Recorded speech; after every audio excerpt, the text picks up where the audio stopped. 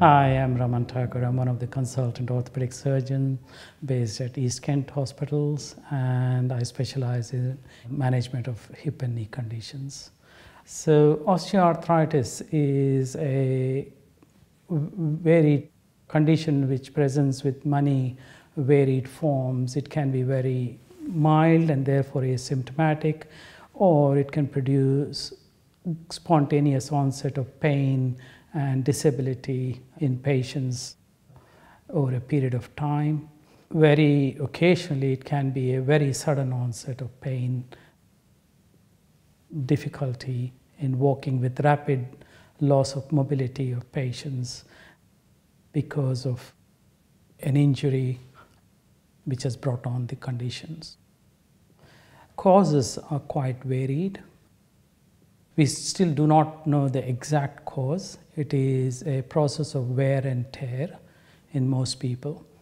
The predisposing risk factors are advancing age certainly increases the chances of having osteoarthritis. Women, for some reason, appear to be more prone to developing arthritis than men. People who carry excess weight again seem to be more predisposed to developing arthritis. Excess weight may be important for varying reasons in developing arthritis. One in itself may be a risk factor, but also it aggravates and accelerates the progression of arthritis in patients who have already developed that condition.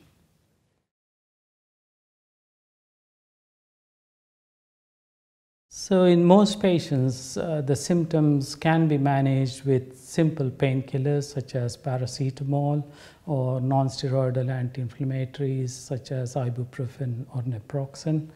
Physiotherapy can certainly help improve the control of pain, reduce the inflammation.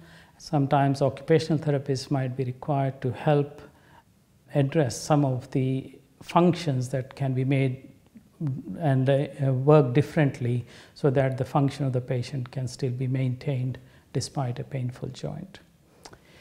If these treatments do not work, then sometimes injection into the joint, an intra-articular injection either of a steroid or a lubricant, can help patient regain control of pain and then be able to carry on performing function as well as continue participating with physiotherapy.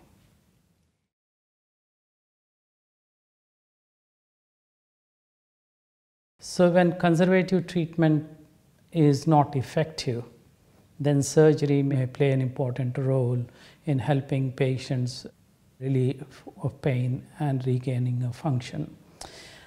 Arthroscopy or keyhole surgery has got very limited role, particularly only for patients who have mechanical symptoms such as locking or giving way, whereas sometimes if there are deformity, if the joint or the bones around the joint are deformed, an osteotomy or realigning procedure can help relieve the pressure on the affected part of the joint and therefore help in pain relief. And more often than not, arthroplasty or joint replacement is the procedure that seems to give a long-lasting relief of pain in patients whom conservative treatment has failed.